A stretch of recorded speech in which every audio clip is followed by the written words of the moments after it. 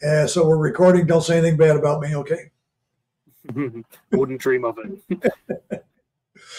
Thanks, Fred. Because after the last meeting, I realized, there were probably some things I should have gotten down. And I looked at my shorthand notes and I thought, I really took the shorthand to what does that symbol mean that I put down there? Yeah. Exactly. So this time I made sure to write down all my questions. But thank you for first off for making the time, and then for being so prompt, and then for this recording. No problem. Yes, okay. So this will be. Let me see. So the first thing I had, and I know you answered this in your email, was so this is about running reports. We need to be able to run reports for the Public Health Accreditation Board, and we wanted to know what's the best way to go about doing that. And those reports need to be able to show goals, objectives, activities, and timelines, because I know that there are a few options in terms of what we can do. And I know you said the operational plan report. So if you could walk me through that. Sure. Well, a couple things. First of all, you've got the, you guys are going full accreditation, not pathways. Is that right? So we're working on pathways now. We did pathways initially, but we didn't get cleared yet. So now we have to mid-September to try it again. Okay. And then after we finish that, it would be time for full accreditation if they give us the, and I know this is very relevant for me to say given VMSG symbolism, if they give us the green light. Yeah, I'm sure they will. Well, with these plans in here, you've got everything all the way down to the measure level. I don't know if you guys are using them to attach your documentation. It's all available there. So literally you can generate an operational plan of where you are in the accreditation process using this plan and all the documents that you've submitted. So that's one way to do it. The other thing is, FAB has what they call their 6-packet plans, the minimum required plans. So you can generate a report, same thing from, for instance, with your strategic plan. I can go in here and say, okay, I want to see a operational plan report for our strategic plan, which will give you the infinite detail of everything you wanted to know. So reports menu, operational plan report, and your strategic plan, I think, was maybe a little out of date. But so here we are down at the objective level, lots of stuff in here. We can also take it down to the activity level here, so we'll do that. And you guys have a lot of stuff in there. There we go. So yeah, so here's your operational plan report. It's got everything in it. Now, it also may be too much information in a lot of cases here. So a lot of times you're going to generate the report at the objective level, which is, what's the target we're trying to accomplish here versus how we're going to get there when we get down to the activity level. Now, the other thing I noticed that you don't have, you do in a couple places. You don't have, for everything, you don't have people assigned as the objective and activity leads. So when you do that, it gives you some other options on reports to say, just show me everything that Matthew Bertoli is the objective lead on, and you can generate just a report for that through the team lead report, they call it. So is this the amount of data you're looking for them, or is it too much? So let me read over what we have. Goals, objectives, activities, timelines. This would show timelines too? Yeah, the timeline is right here. If you look at the activity timeline right here, 7/1/23 through 6/30 of 24. Okay. Then I think that should be good. How did you say, Fred, we'd be able to condense it down into something that's more readable? Well, a couple things. Number one, up here in the top right corner, what level do you want to look at? So I can go all the way down to the service level here and say, okay, we just have these 4 initiatives. I can take it down to the goal level underneath that, which is each service and their goals and the traffic lights on the goals. Then typically the objective level is kind of where a status report is, because the objective is the finite target that you're trying to accomplish, and the activities are how you're going to get there. So this would be, kind of more of a finite description here. What it doesn't have at the objective level is a timeline, though, because the objective should have its own timeline built in. So, by the end of August, we're going to align performance management systems with the strategic plan, something along that line. So that would be your timeline in there. Well, you do have one down in here. So by August 2024, you're going to develop electronic payment invoice process for EH programs. So that's the kind of thing. But the status then tells you, how far along are you? And a couple of them, you have that in there already, 50% done.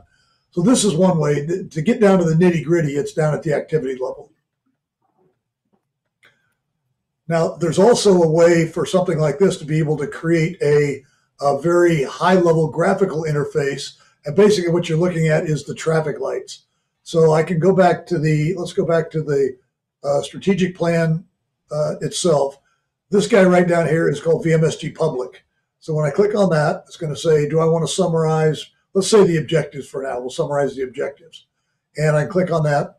And what it's going to do is for the entire strategic plan, it's going to give me what they call an indicator row. So it says we have 67 green and 9 completed and 2 red and 4 yellow, and we're 12 days ahead of schedule. So this is the highest level up here to be able to do that. And then I can break this down, so I can say, let's go ahead and save that. And let me get rid of these other ones for now. And then I can go down to the initiative level, say, okay, how is initiative number 1 doing? We'll generate the same thing. Let's go back to the objective level for that. Save that one. So this is very common, by the way, people breaking down a strategic plan at the entire strategic plan level and then each of the initiatives. So we can save that, and then you can repeat that for all of them. When I generate the web page, I'll just say, give me a new one here. It's going to end up looking like this. So you got the strategic plan, then you got initiative 1, enhance organizational capacity and development. So that's another way to generate the big picture summary, if you will.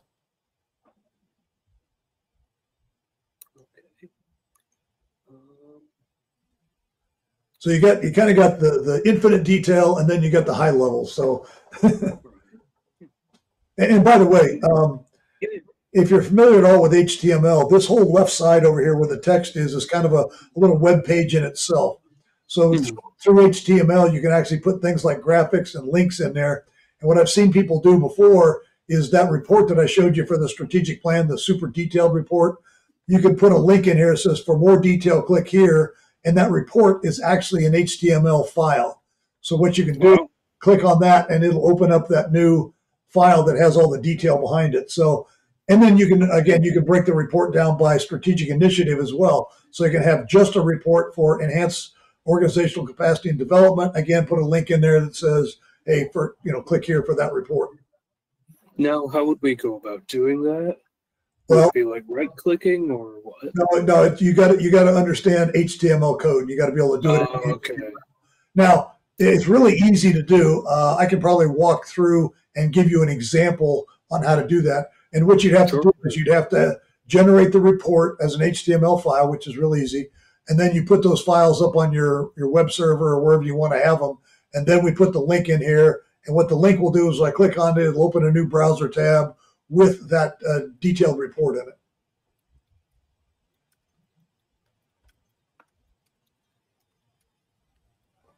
So that's one way to do it, and getting kind of both levels, the high level graphical interface, plus if they want to get down to the detail, you generate the detailed report for them. Okay. All right. And I think that would even blow Fab away. I think so too. It's like stone unturned for them. So which of these, or what sort of, let me rephrase that. Do you think, Fred, the operational plan report would be the one that would give them the best picture of our goals? Yeah. Now it's going to be a lot of detail, but that's what Fab wants. They want to have the detail. So the operational plan report for the strategic plan, for instance, the operational plan, let me just save this here. We'll just say,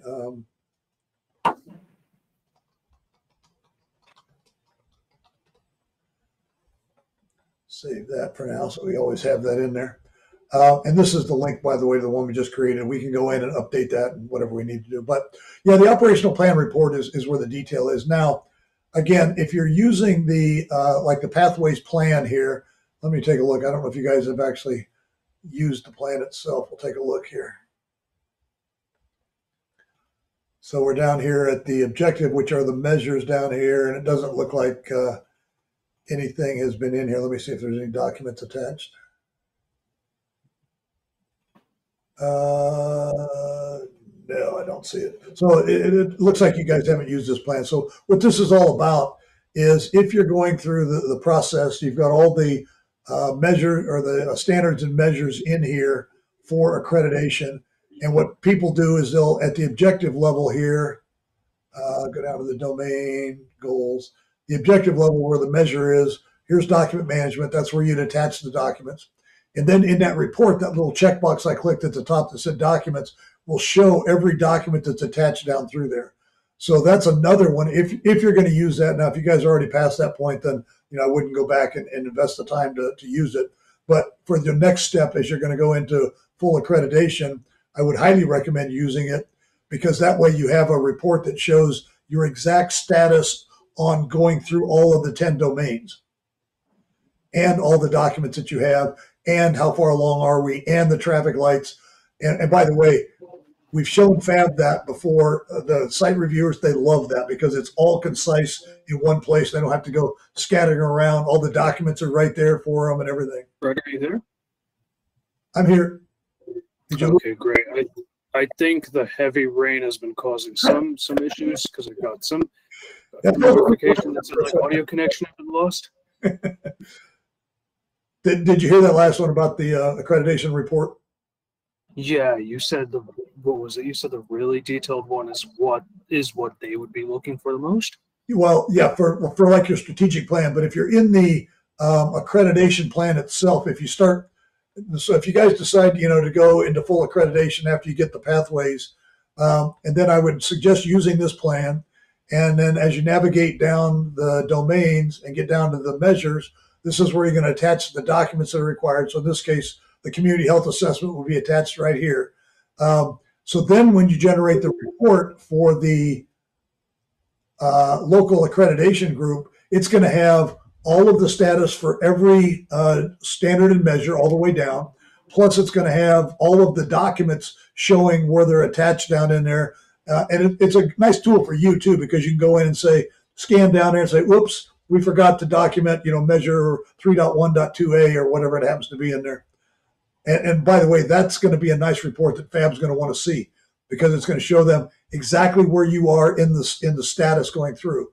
But then again, where the detail hits the road kind of is in those 6-pack plans. So the strategic plan, your CHIP, your emergency ops, your QI, and your workforce development, that's the same thing I'm doing. I would generate the full operational plan report all the way down to the activity level there, because that's going to give them, that's kind of their job, is to evaluate it at that level.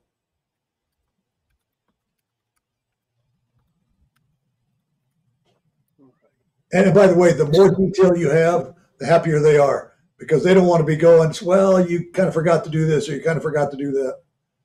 Right. No, we could tell based on their comments. It's like, spell it out for them. Yeah. Lay it all out for them. So the next thing, Fred, I want to ask you about, because I think that's all for the operational, for running. And if it's not, and if there's more, you'll probably hear from me within like a few days. But you know what? I'll move on. Of course. But I'll move on to the next thing. So I know this is what we talked about last time about project-based activities, quality assurance activities, and quantitative measurement activities. Could we go over those again? Yeah. Let me take you. I'm pretty sure I understand them well enough, but I wanted to know if you could walk me through it again. Yep. Let me take you down to the USA Public Health, and we'll kind of go down through. I think I actually have a demo test here, and I have all the different activities in there. So QM project. Okay, so project-based activity. The project-based activity is going to be 85% of what you put in the system. It's basically going to be whatever you can consider a project that can be completed in a time frame.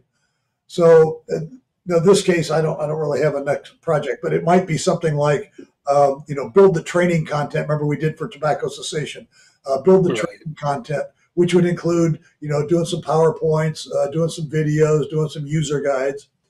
Then the project-based activity, you're going to come up with a performance metric. The performance metric is real simple. How do I know when I've successfully completed the activity? So if we're building content, once we've created the content, we're done with the activity. So that's the project. The time, the beginning and ending date are your initial time frame when you create the activity, and then not typically, but sometimes the ending date creeps out as things happen. Like COVID happened and they creeped out by 2 years, that sort of thing. So you can adjust these as you're moving, which always gives you that target number. The measurement over here is going to be by default % complete, but there are a couple of other options in there if you want to. And the way you get to those options is this little guy right here, the wizard. So you'll see down here at the bottom, if you have an activity that is just done or not done, you can say complete. And you'll notice over here we have a 0 to 100%. In this case, if I say complete, it changes to a checkbox. So the checkbox in here is 100%, unchecked is 0%. So it's just for that activity that there's no incremental improvement or no incremental increase. It's just on or off, done or not done. So you can just use the checkbox here to do that. And then the other one was if you have an activity that has a yes, no answer. So have you completed XYZ or whatever it happens to be? You get a yes box. Yes is 100%, unchecked, or no is 0%. So that is the activity. Let me go off and go back on here. Now, talking about the people. So down here is where we assign activity team leads and team members. So I'll click on this guy. I'm going to open it up to the whole department here. So the left column are team members, everybody who's involved in the team of whatever the activity happens to be. Typically, it's a single person who's the team lead. So in this case, we have William assigned as the team lead. So his job is to guide these people to do whatever the activity is. And then the email notification is that real-time planning. So that's the emails that go out to everybody to go back and update their assigned activities. So in this case, it'd probably be William, because he's the lead, would get the email to go back in and update this particular activity. Does that make sense? Yeah. Okay. And then the other side you have down here is the external partners. So there's a potential that you're going to be working with some outside partners. You can put in the outside partners. If you're an org admin, there's a database, a partner database on the main menu, and you go in and put in the partner organization with lots and lots of information. You don't have to put it all in, but you can. And then you got the contacts within that organization. So at this time, I've assigned Andrea Schoen at Andrea's Car Seat Installation to be my partner. So these are external partners who are working with you on whatever the activity happens to be. In this case, maybe it's installing car seats or whatever it happens to be in there. Now, if you want to make these external partners part of that email notification, they have to become users. So you got to add them as a system user, and then you can put them up here and give them that email notification, which is indicated by the blue here. The blue around the L indicates William is a team lead with email notification. Fred is a team member with email notification. So that's what those are about. Any questions on project? Project management, I think that one's been pretty straightforward. I did want to ask you, Fred, about metrics, because I know we get to decide what sort of metrics we want to assign to each thing. Right. So something that some of my colleagues asked me about was, what about, say, for example, if it's old, 10 meetings throughout the year, and if it's not based on meetings and it's instead based on how many people don't show up. So technically we want the number to be 0. How would we deal with keeping 0 as the target? Is that possible based on the values that VMSG would have, or is there? Yeah, and that something else? To me, that would probably be a quantitative measurement activity, and your target number is going to be in here. So if you're trying to get to 0, I'm trying to think how.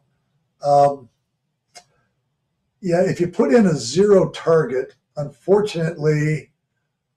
There's another way to do it, and that is using the QA activity. So the QA activity has the ability to actually look at less is better. So here's the wizard for that.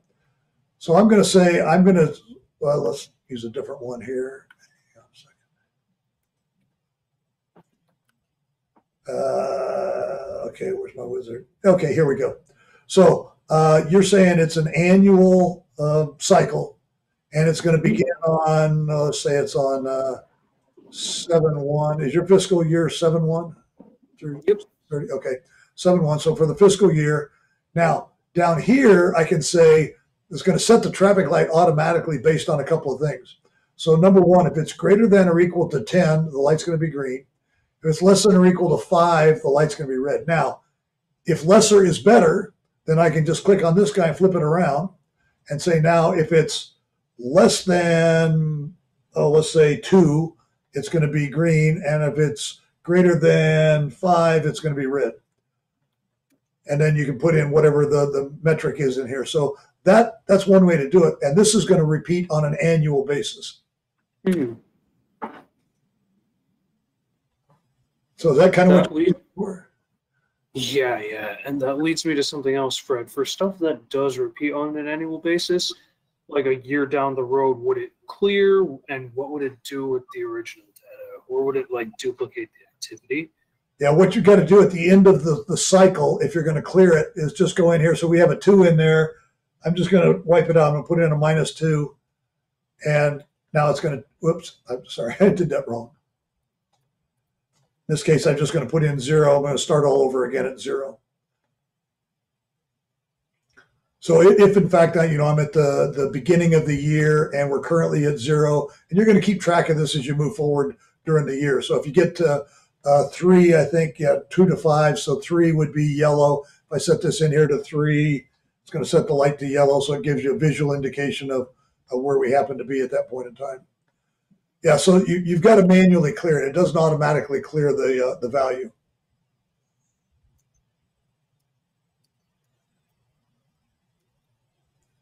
And that's even the case for something that repeats. We still need to go in and do it ourselves? Yeah, this is the at the end of the year when you're done and you go in and reset the start date. So every time you save it, it's going to ask you, do you want to update the start date? So in this case, we're going to say no. We're going to leave it at 7/1. But once you get towards the 6/30 of next year, you might want to go in and say, yeah, I want to update the start date. It's going to make this 7/1 of 25, let's say, and move forward. At that point in time, you're going to go in and put in the current value. In that case, it might be 0. You might have none, or you might say, we've got, depending on what you're counting in there, I guess, as to what you put in there, if that makes sense. Yeah. Okay. One thing I was talking about on the QM activity, you can go in and let's see, let's change this to, yeah, there we go. So I can go in here and say, if I want to set this back to 0, I put in -80, and there we go. It clears it back to 0. So on the QM activity, to reset it, because it's keeping a running total in there, you just go in there and put in a minus number, and it'll set it back for you. Oh, okay. I should write. So the QA activity is something that's repetitive and automatically sets the traffic lights based on the value, either the less than or equal to or the greater than or equal to. You choose that by clicking on the little guy right here, the less than or equal to sign. You can flip that back and forth. And when you click it, it'll clear the values just to make sure you don't have the wrong size in the wrong place here. Move that back and forth. And then in the QM activity, basically what you're doing is counting for specific target number in here. You can say decimal or dollars. You're going to create a metric type, in this case, % of stores receiving routine health inspections. And you got your choice of, this one is just putting in a value, and then this one is putting in an incremental value. So I might go in and say, I'm going to add 5 to this. Let's save that. Add 5 to it here, or 2. If I hit the right button, it would be 5. Click that. Now it says we're at 75 and we're up at 100%. And again, this one you can go forward and back with pluses and minuses. Okay. Now, if you do put in a 0 target on this one, it's going to take out the % calculation, because the 0 would be your denominator, which obviously you can't divide by. So it's just going to take out the percent calculation. In that case, all you're doing is counting something. How many vaccinations did we do last month? How many medications did we distribute? That sort of thing. You just want to know how many without a target. Okay. I can see us using that quite a lot. Yeah, that was added. One of our departments in Ohio was counting some kind of something outside the water.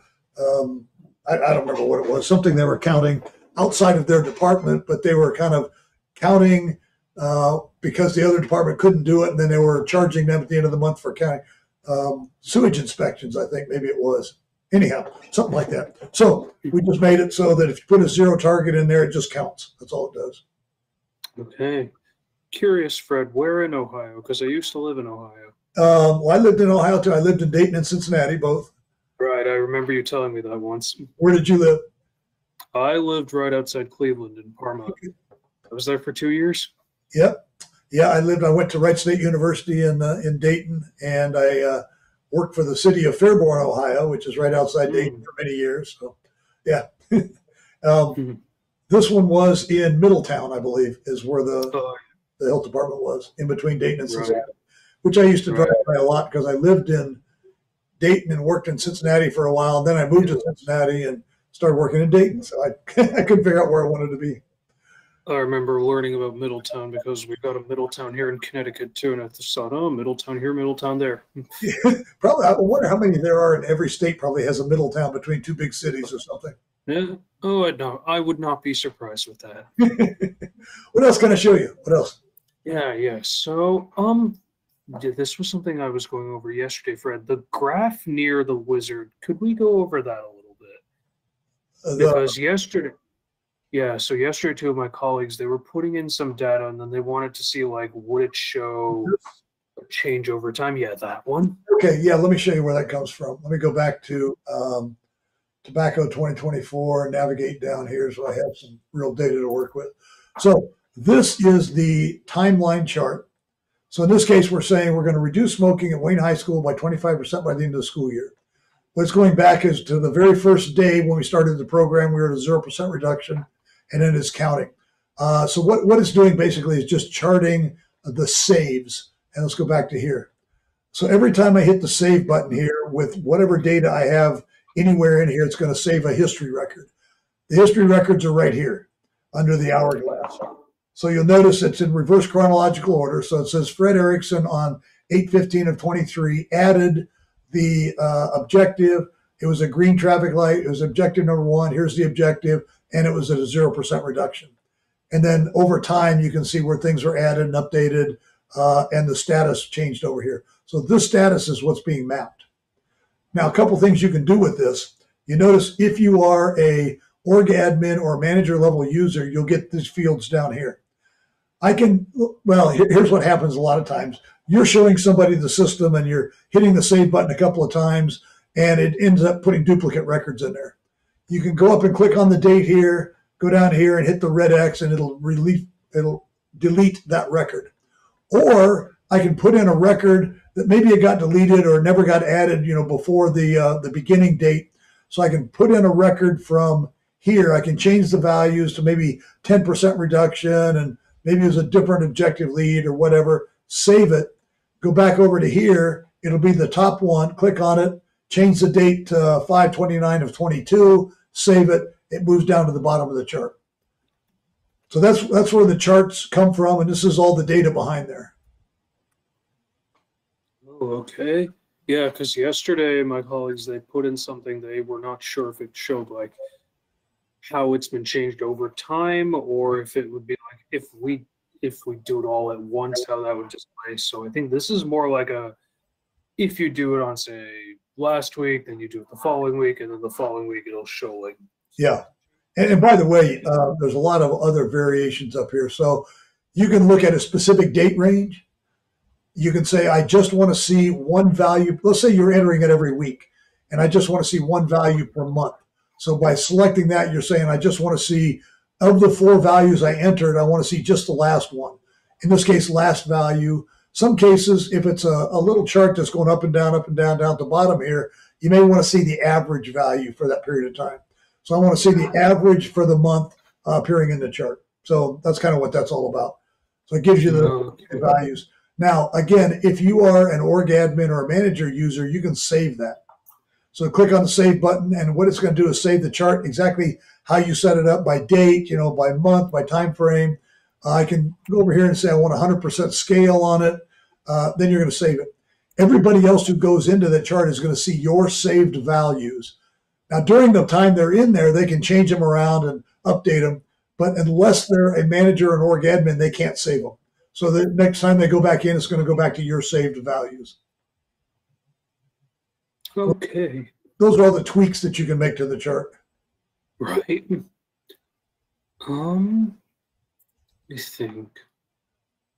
think that might be it, Fred. And I hesitate to say that because I always feel like there are more questions coming.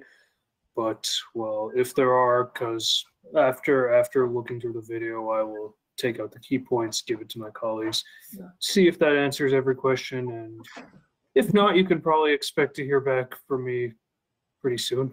I will look forward to it. And I'll tell you what, I will post this video up on YouTube and send you the link. All right. Sounds like a plan. Thanks, Fred. And then if you do need anything, you know where to find me. Thanks. Of course. Thank you, Fred. Have a good rest of the day. And I hope you get some rain soon. Yeah, please send us a little bit. I'll try to send you a little bit more heat. Sounds like a plan. Thank Take care.